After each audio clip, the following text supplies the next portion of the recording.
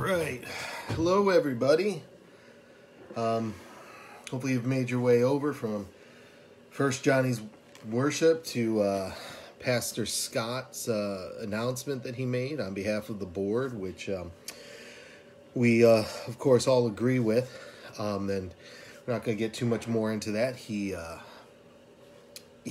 covered it very well, we felt. And, one thing I'll just say quickly, one of the other reasons that we had felt it best to make sure we just put everything on hold for a couple weeks had quite a bit to do with, as you know, when you have 40 plus women in the church who are in quarantine and many husbands attached to them, even if all the husbands showed up, if there's the possibility even one of them comes down with COVID in the next week, now we have to start this whole quarantining thing again with the men involved.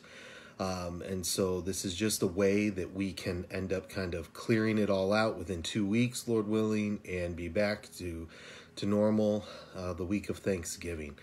So that said, tonight, let's open our Bibles to the book of Acts. I hope Jimmy Burns, you're watching here tonight, because I have a title for you. The title of tonight's message is going to be The Sorcerer, the Treasurer, and the Persecutor. He always asks me anytime I teach, because he's back there doing the sound, what's the title of the message, and I never have a title to a message.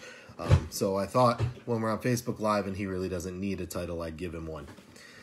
All right, so Acts chapter 8 is coming right off the setting of the martyrdom of Stephen. And Saul at this point, Saul of Tarsus, is first mentioned here in the New Testament. It's our introduction to a man who's going to have a massive impact on the early church and the rest of the writing of the New Testament, really quite a bit of it. And so let's jump right in and see what God is going to do through this persecution that's hitting the church. Chapter 8, verse 1 says, "Now Saul was consenting to his death," meaning Stephen's. "At that time, a great persecution arose against the church, which was at Jerusalem. And they were all scattered throughout the regions of Judea and Samaria, except the apostles. And devout men carried Stephen to his burial, and made a great lamentation over him.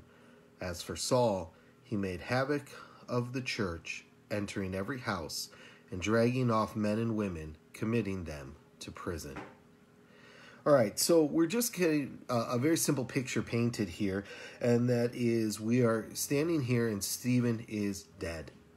And we see Saul consenting to his death, and we're told a simple fact: a great persecution is about to start in the church. This is the start of the persecution against the church, because up to this point, things had gone very smoothly for the church. It had just been mostly success after success, God doing amazing things, one after another.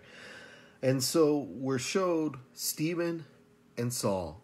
Stephen is carried off by devout men, believers who mourned for him. It's we have to be careful to think that even in times of martyrdom, where we look back on a guy like Stephen, and it's just this amazing victory for the Lord, this great message that he gives. It's going this tremendous testimony, and you say Stephen did it, he made it. But back then, for those who knew him, he was more than just a guy giving a speech. He was a man who had ministered with them, ministered to people. He was one of the deacons. He had become a powerful preacher of the Word of God, a powerful defender of the Word of God. And they mourned him, and they went off and they buried him. But we're told that Saul makes havoc of the church, entering every house and dragging off men and women and committing them to prison. We're going to take a pause there, right? Because now what we're just told is all the believers except the apostles were scattered. It was so bad that they were either dragged to prison or they fled. They just left Jerusalem. It was too much to stay there. It says in verse 4, "Therefore those who were scattered went everywhere preaching the word. Then Philip went down to the city of Samaria and preached Christ to them. And the multitude with one accord heeded the things spoken by Philip, hearing and seeing the miracles which he did. For unclean spirits, crying with a loud voice, came out of many who were possessed, and many who were paralyzed and lame were healed. And there was great joy in that city. But there was a certain man called Simon, who previously practiced sorcery in the city and astonished the people of Samaria, claiming that he was someone great, to whom they all gave heed, from the least to the greatest, saying, "This man is the great power of God." And they heeded him because he had astonished them with his sorceries for a long time. But when they believed Philip as he preached the things concerning the kingdom of God in the name of Jesus Christ, both men and women were baptized. Then Simon himself also believed, and when he was baptized, he continued with Philip and was amazed, seeing the miracles and signs which were done.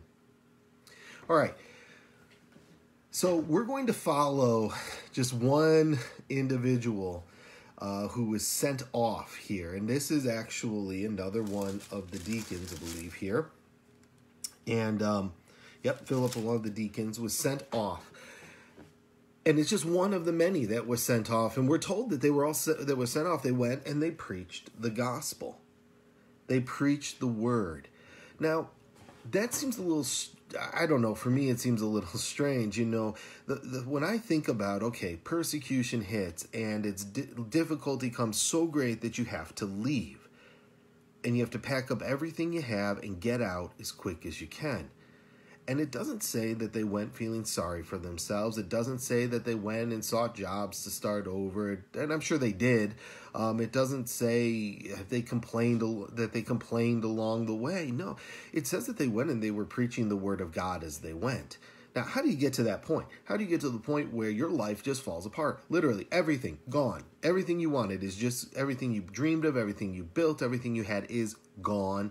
And your first thought as you're running and fleeing is, hey, who can I tell about God? Who can I tell about the gospel? Who needs to be saved? That is what they did.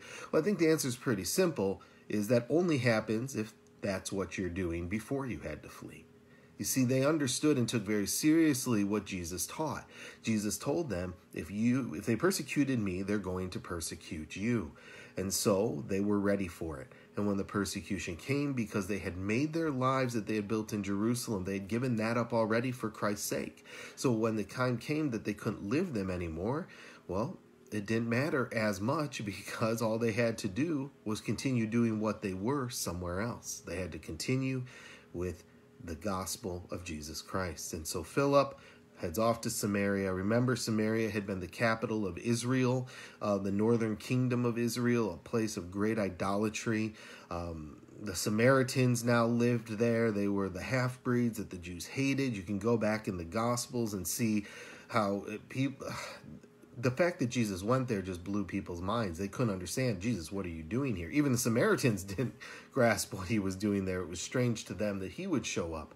Well, Philip shows up, and he just starts preaching the gospel, and they're amazed. And he's doing signs and wonders in there, and they're all just, their minds are blown. There's the word being spoken power. There's demons being cast out. There's lame and paralyzed people being healed. And they're just, it says not only that they were amazed, but you got to see it in verse 8, there was great joy in that city. You see, right there, that's how you know this wasn't just another, hey, the crowds followed. This was people getting saved.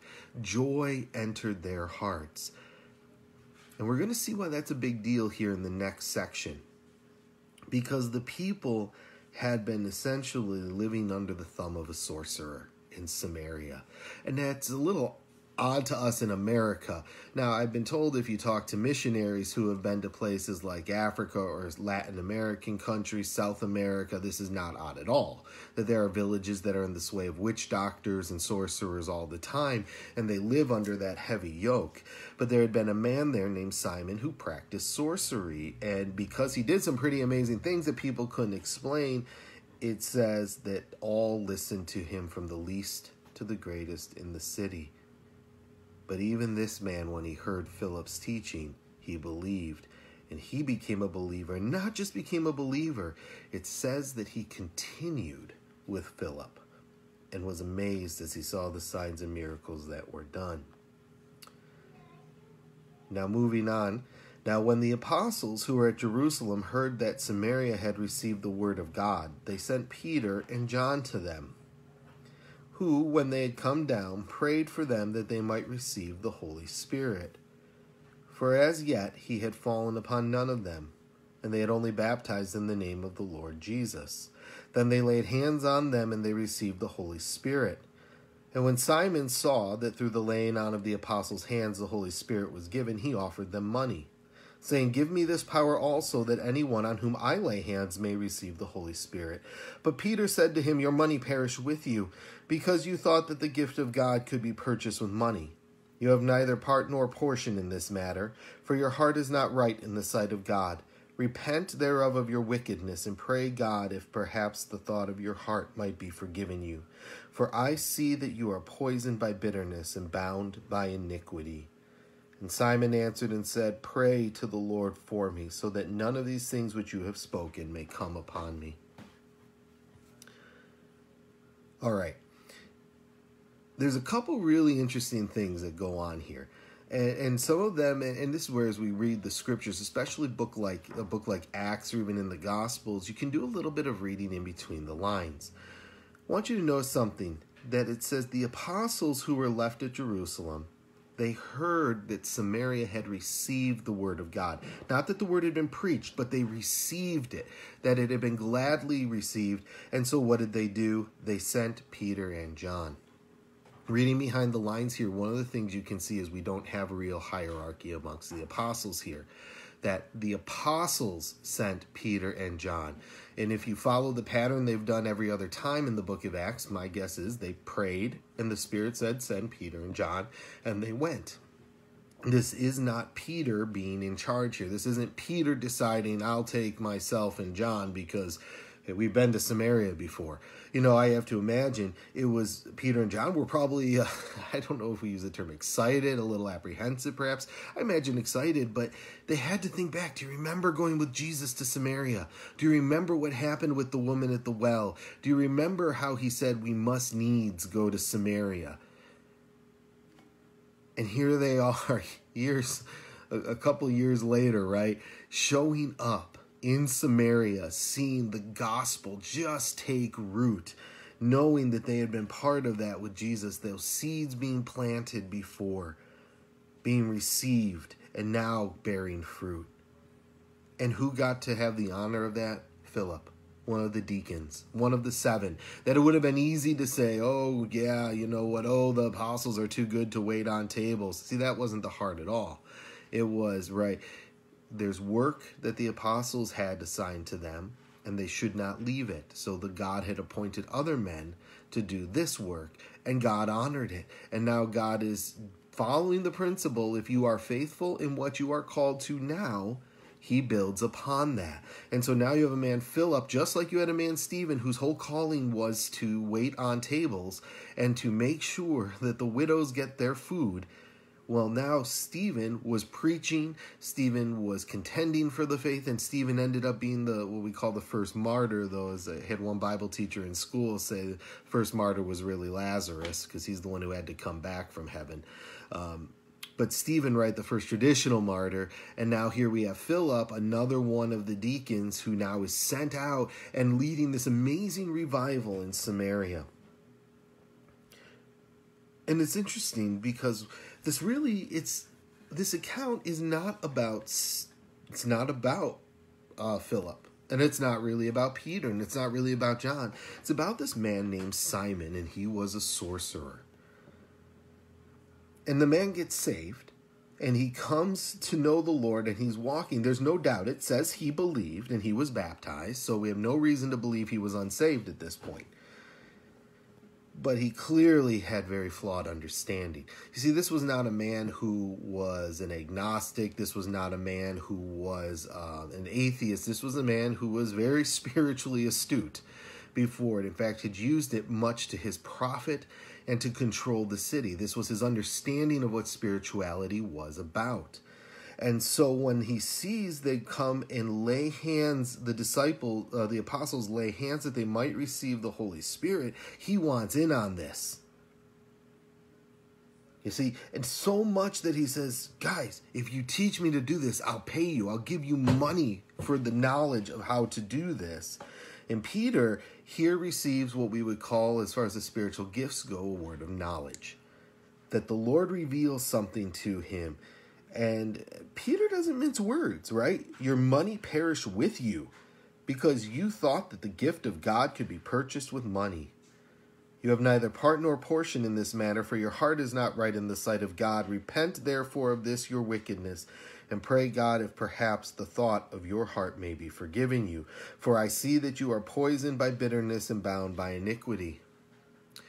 You know, this is a very interesting contrast that we see.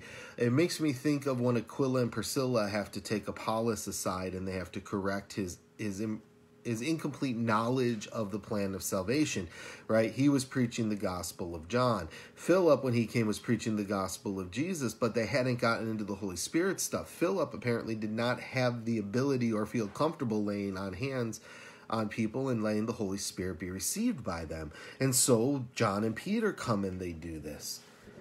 And as John and Peter are coming to do this, you know, Simon is just blown away. He's just seen miracle after miracle, wonder after wonder. And now he's seeing, wait, this very thing that's allowing Philip to do it, we can all do it? You're just giving this away freely? And now he goes, I want to do this. Now, does this harken back to him wanting to control things? Maybe. Is this a way that he thinks, hey, there was nothing wrong with what I was doing before other than I didn't know the truth, so I'm going to keep doing what I was. I'll just do it with the Holy Spirit instead. In all likelihood, that's what he's thinking at this point. And Peter is given that insight into his heart, and he is not going to let this happen. And whereas Aquila and Priscilla have to correct Apollos, and we see that, they kind of take him aside and just gently correct him and show him the right way, Peter is very harsh with him. You know, it'd be easy, I think, in our own world today, if we saw someone who was a new believer and someone talked like that to a new believer, wow, we would probably be like, hold on, you understand, they're just a new believer. Take it easy. They don't know any better. But I think the truth is, Peter, with what he saw, does know better. See, he knows where this will go. And it'd be also very easy to think that this was purely Simon being greedy, Simon thinking he could manipulate too, which there might have been a heart of it. But the word of knowledge that Peter receives has to do with his heart, that his heart has been poisoned by bitterness and bound by iniquity. It's an interesting question. What made this man bitter? What made this man who he is? What experiences did he have that he wanted power, that he wanted influence, that he wanted to rule instead of be ruled over? Obviously, something had caused that bitterness in his heart, which then had led to the iniquity. And Peter just points it out immediately and in a way that cannot be ignored. But I love it.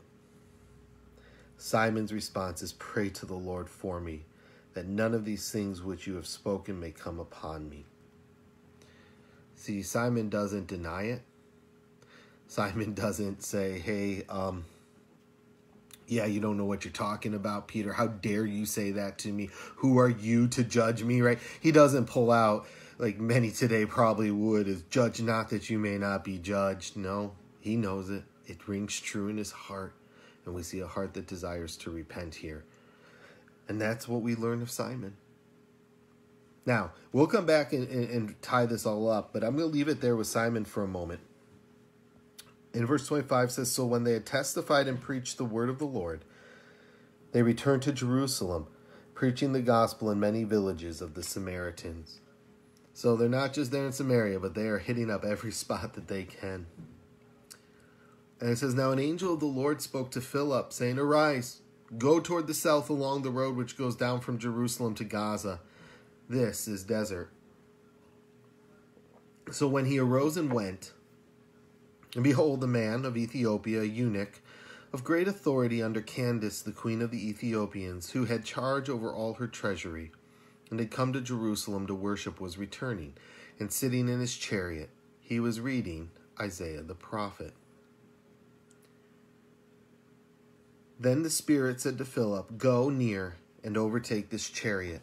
So Philip ran to him and heard him reading the prophet Isaiah and said, "Do you understand what you are reading?" And he said, "How can I unless someone guides me?" And he asked Philip to come up and sit with him. And the place in the scripture which he read was this: "He was led as a sheep to the slaughter, and as a lamb before its shearer is silent. So he opened not his mouth. In his humiliation his justice was taken away. And who will declare his generation? For his life was taken from the earth." So the eunuch answered Philip and said, "I ask you, of whom does this prophet say this? Of himself or some other man?" Then Philip opened his mouth, and beginning in the scriptures, he preached Jesus to him. See, this is so cool. All right. Philip is in the middle of this hugely successful revival, and the Lord says, "Leave." Doesn't make sense. Why wouldn't you stay? Why wouldn't you enjoy the fruit of your labor? Nope. Says, "Go. I've got another job for you. Walk out in all places." Where, Lord? "Oh, go into the wilderness. Take that road down towards Gaza." This is all desert. But notice what he does. He obeys. He just goes. Guys, I'm going to tell you something. I have been very hit and miss in my own life with this. But I can tell you from the experiences of the times I've done this right, it always works. Obedience. Simple obedience to what God asks you to do. A lot of the time when God tells us to do something, it doesn't make sense. Why would you leave Samaria? Why would you walk into the desert? Why would you do any of that? When the Lord wakes you up at 10, 12, 2 in the morning, whatever it is, and says, "I want you to go down to the nice and easy. I want you to go out and take a walk. 2 in the afternoon, I want you to go talk to your neighbor." It's so easy to question it. It's so easy to be like, "Lord, no, you really don't want me to do that. I must have just been making that up myself. I didn't really hear you, did I?" It's so easy to do that. But every time we obey, we will find there's a reason for it. And the Lord usually makes it abundantly clear. And every time, let's face it, don't we all sometimes live a little bit in dread of the Lord tapping us on the shoulder and saying, "See that complete stranger over there? I want you to go and tell them about me." I'm sure we have all, if you've walked long enough with the Lord, we have all had that happen. But here's one of the cool things that we see, and this is a pattern I always find. The Lord doesn't tell us to go share the gospel specifically like that very often without first preparing the person's heart. Philip had no idea what was going on, but it just so happened, right? Just so happens that as soon as he gets up there, he says to him, he actually heard him reading the prophet Isaiah. So he's reading it out loud, and he's like, "Oh, Lord, man, this is easy. This is great." He's already reading the Bible. This isn't even a Jew as far as we know. It's possible, I guess it's argued, he could have been a Jew, and there were Jews down in that area coming back. But he's reading the Bible already.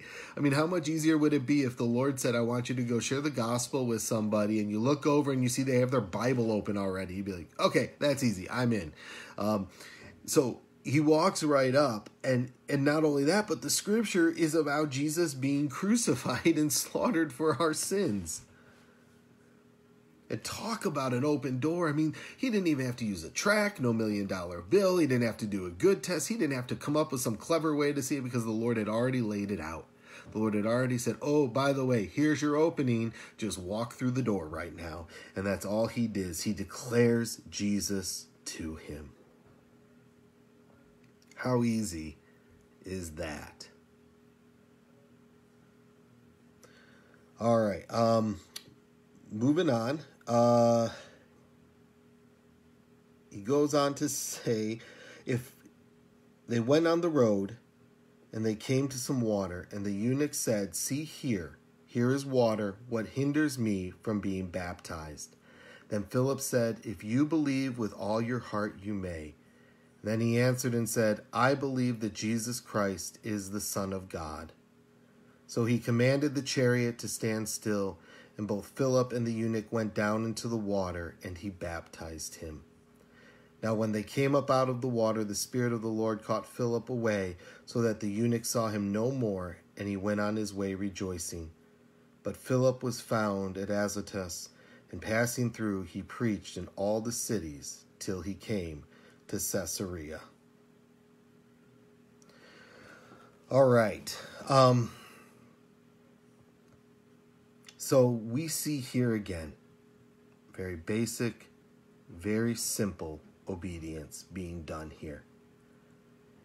He knows that its Bible says, believe and be baptized. So the eunuch, he sees here, he believes. As they go down the road, he sees water, and he says, what hinders me from being baptized? And then it's simple. Okay, what's the condition on being baptized? If you believe with all your heart, then you may.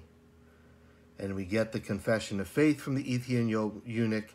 I believe that Jesus Christ is the Son of God. And so he's baptized. And then the Lord is going to do another amazing sign. And we would see this in the book of Acts, and a number of times after he does signs and wonders. Often he does signs and wonders. Sometimes it is with speaking in tongues. Sometimes there's other miracles accompanying it. And this time, as soon as he comes out of the water, Philip is just swept away. And so the eunuch saw him no more, and he went on his way rejoicing. He's probably in awe. He's probably wondering, where did this man go? But he has no doubt that the experience is real. And so he goes on his way rejoicing. And we find Philip now at Azotus, and passing through, he preached in all the cities till he came to Caesarea. And there we have it, more preaching of the word of God. All right, so we get through the sorcerer, and we get through the treasurer now. Now, this is what's very interesting about it. And, it's so easy to form judgments in our heart, right? It's so easy when we're doing ministry of any sorts. We have these ideas of who can be saved, who can't be saved, where someone's at. Often we just look at external things. If someone looks like a mess, if somebody looks, if they don't fit our idea of what someone who's in a good place or a right place to be saved is, we can kind of start picking and choosing who we minister to. And that's one of the things that God has, is just, his grace goes far beyond anything we can imagine. God's grace is for people of any race. God's grace is for people of any social economic status. It doesn't matter what country you were born in. It doesn't matter if you're living on the streets or you're living in the White House, or you're living in a mansion that costs hundreds of millions of dollars. We're all in need of Christ. We are all in need of salvation. And God sends here just one man who was sent out of Jerusalem because of persecution, sent as he is. And here he comes into Samaria. And of all the people, lots of people get saved, but a sorcerer of all people. These are the kinds of people you sit there and you think you're going to show up on the missionary field, and they're going to be your enemy. They're going to be the ones that they're going to fight against the word of God. He didn't. He got saved. He's the one who gets saved. And I'm sure he had to have been the last one, let alone, first the thought that Samaritans would even get saved to the Jewish mind, right, would be quite remarkable. But the fact that not only Samaritan, but a sorcerer would get saved is amazing. And then out of nowhere, he's whisked away and sent into the wilderness. And he sees this grand caravan carrying an official of the Queen of Ethiopia. The Lord just says, go. Let's face it. If we saw an official delegation driving by in a motorcade, or if we were in New York City walking by the United Nations and seeing all these ambassadors, might be a little intimidated, thinking, go preach to one of them. Why would we do that? Why would they want Jesus, right? And it's so easy to do that, and we have to be very careful and understand that in God's eyes, we are all the same. We are all sinners in need of salvation. And now we are going to come to what many would consider the greatest work, even though it's not. We know it's not the greatest work that God is doing, but it is a work of salvation. Saul enters the scene again. We've seen a sorcerer get saved. We've seen a treasurer get saved. A man of power and position get saved. A respectable man of power and position gets saved. And now we are going to see the persecutor.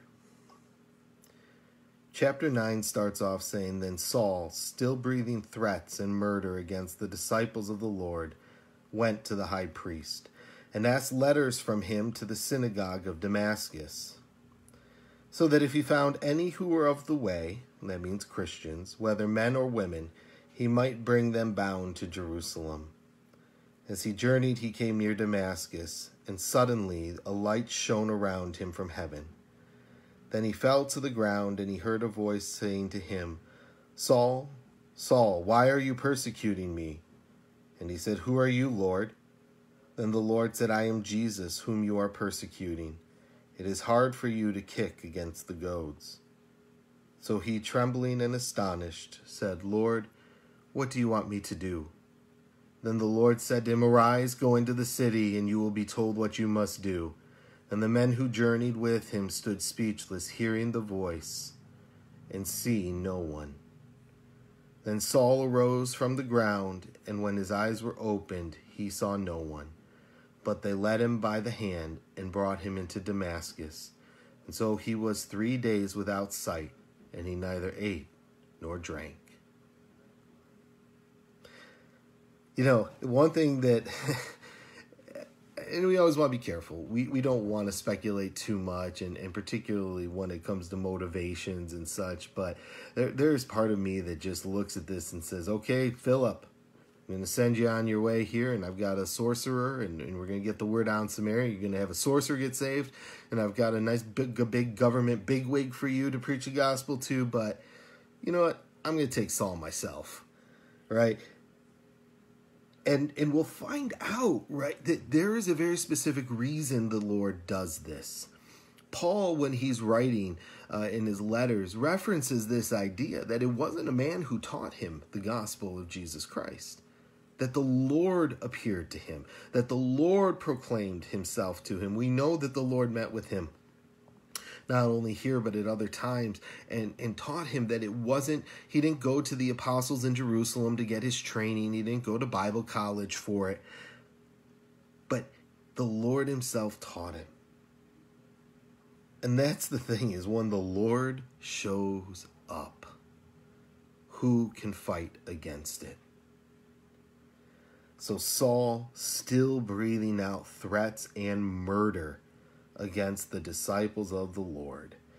He goes, he gets his permission to go into Damascus because he's already pretty much cleaned house in Jerusalem. You can see how it is. Jerusalem, we were told at the beginning of chapter 8, was persecuted to the point that pretty much only the apostles were left. So he's cleaned house in Jerusalem, and now he's saying, where's the next place? We're going to the next town, and we're taking this show on the road, and we're going to get rid of Christians there too. He had to feel good about it. He had to feel confident about the work he was doing. We're told that he did it out of zeal. He writes it himself. He thought he was doing the right thing out of his love for God. But he knew nothing of it. He knew absolutely nothing of it, because the love of God was about to show up. And as he's on his way, suddenly a light shone around him from heaven, and he fell to the ground and heard a voice, right? The famous line, Saul, Saul, why are you persecuting me? You know, we talked about this a little bit Sunday night when we were doing Genesis. The Lord starts with a question. More often than not, the vast majority of the times, the Lord approaches us with a question. Why? We said it Sunday night, because the question opens our mind. It opens our hearts to consider. And so Saul, he has to answer this question honestly. When the Lord says, why are you persecuting me? See, Saul thinks he's persecuting the church. Saul thinks he's persecuting heretics and blasphemers. But the Lord gets to the heart. You're not persecuting them. You're persecuting me. And instantly he says, who are you, Lord? And the Lord says, I am Jesus. And right to the point again, whom you are persecuting. It is hard for you to kick against the goads. And by that we learn that Saul had a prick in his conscience. Something going against, he was kicking against the goads. So the idea is he's fighting against the grain. He's pushing and forcing himself to go in a direction he knows he shouldn't be going. And so the heart gets revealed, as so often happens with the Lord. And guys, let me tell you this. When you're struggling, I found it true in my life. And I know many of my friends who've walked with the Lord for years will tell you the same thing. When we come to him in prayer, if he shows you something about your own heart, do not ignore it.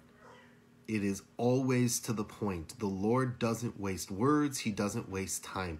He always goes straight to the heart of what we need and what we're dealing with. Even if we think it doesn't make any sense. Even if we go, what does that have to do with anything, Lord? I guarantee you it does. He did it with Simon the sorcerer. It was a root of bitterness in his life that had bound his heart with iniquity. The Ethiopian eunuch, he just needed to figure out what the scripture said. This was a man who just didn't have a clue what was written. And he just needed someone to show him. And so the Lord provides it. And here with Saul, he's saying, you know better. You're persecuting me and I am Jesus.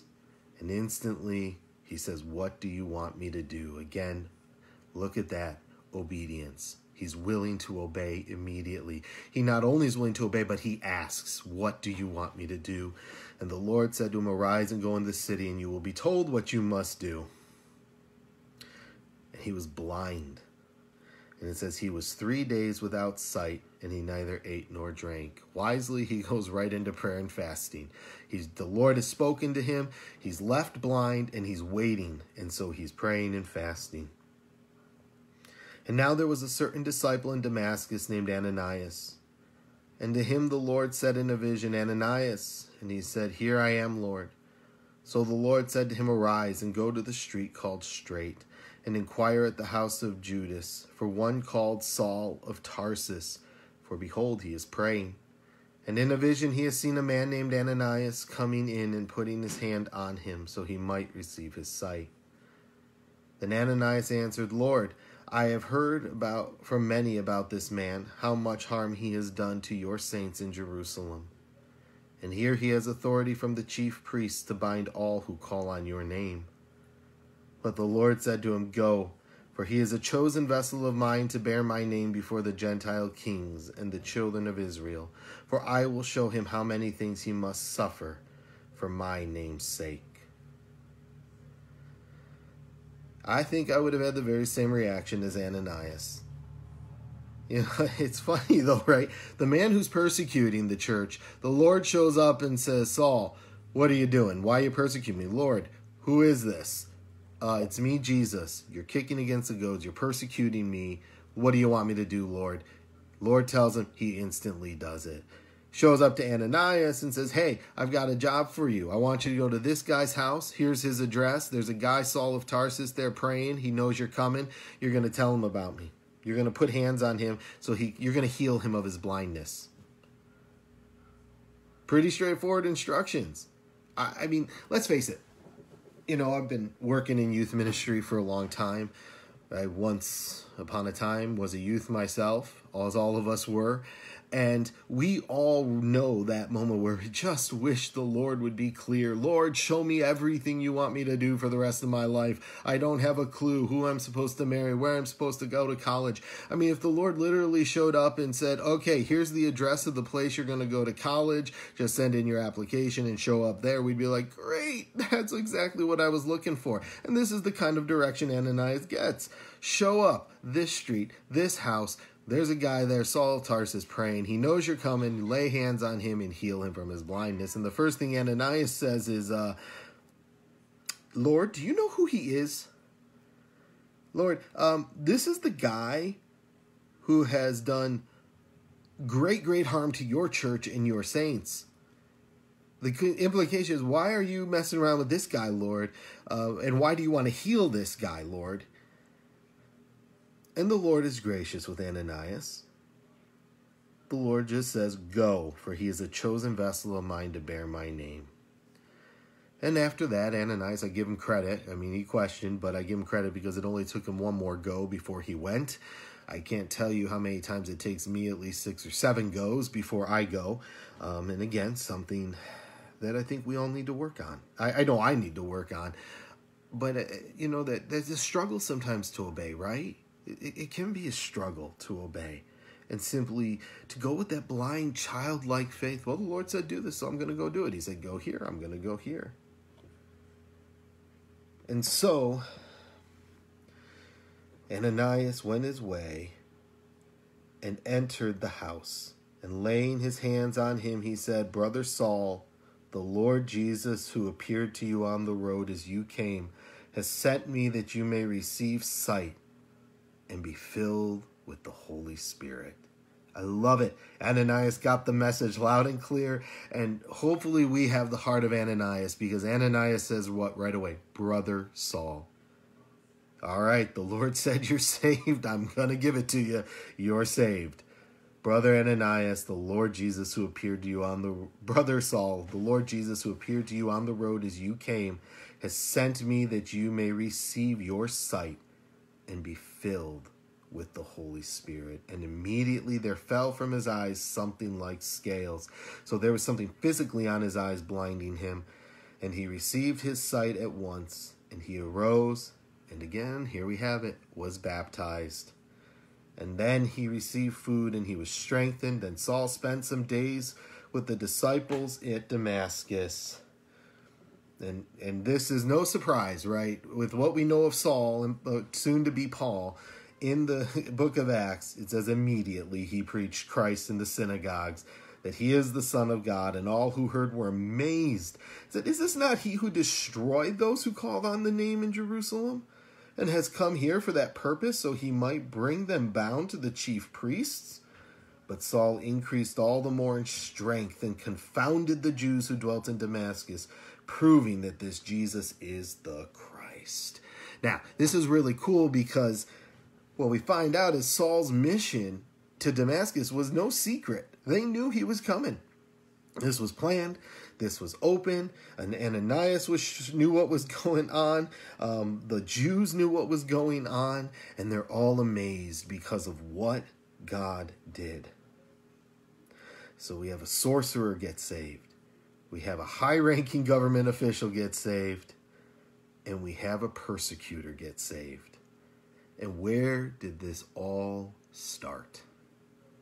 It all started with the persecution of the church. There are a lot of people out there, and I can be one of them, that don't like the idea of persecution, that don't like the idea of discomfort. None of us do. I mean, who would, right? Who wants your life thrown upside down like this? But I want to show you something here. The heart of the church was they went. And guys, think about it. This is essentially just following one little thread that left Jerusalem with the persecution that started at the feet of Stephen's, throwing the cloaks at Saul's feet when Stephen died. It all started there, and the persecution that went out from there. You see, God does things we can't possibly imagine. God uses people we can't possibly imagine. It's so easy to get this idea of what God is going to do in our heads. Often it's just based on what he's done in the past. God uses this kind of person. Oh, God uses that kind of person. Oh, God could never save someone like that. Or we don't really mean to say that, right? But what we mean to say, someone like that would never be interested in getting saved. See, there's one thing that is common to the human condition. In our heart of hearts, we all know we need something more than this world offers. And so we need to not be afraid of what the Lord sends our way to get us where we need to be for his kingdom's sake. And you know what? That might be something as drastic as what happened way back here in Jerusalem, where persecution came, people were killed, people were arrested, and people fled, but they fled bringing the gospel to, you know what, that might be, if you're a kid listening right now, maybe your friends in school don't want to talk to you anymore because you believe in Jesus, but the Lord is going to use that to help you reach out to another kid who wants to hear the name of Jesus and needs to hear the name of Jesus. Maybe that would happen at our workplaces. Maybe that would happen in our friend groups and in our, whether you're part of a golf league, a softball league, whatever it is. The Lord will do anything for his kingdom. And when we sign on to be used by him. And so, guys, my encouragement to you tonight is twofold. Whatever the Lord uses to get us going, we should be grateful for. And whenever we're moved out of a place we would naturally stay, open your eyes. Look for what the Lord may be wanting you to do so we don't waste that opportunity, because surely the Lord is going to do something. So, Lord, we thank you for this opportunity we have to come before you with your word and to open it. Lord, we pray for all those right now who are sick. Lord, we pray that you keep those who are not sick from getting sick, Lord. We pray for these 2 weeks that our ladies are in quarantine, that you would be merciful to them, that you would use this as a time of refreshment, not only from the busyness of life, but a time to be refreshed in your word, a time to sit at your feet and to hear your voice. In Jesus' name, amen. All right, guys, I hope you all have a wonderful night, and God bless you all.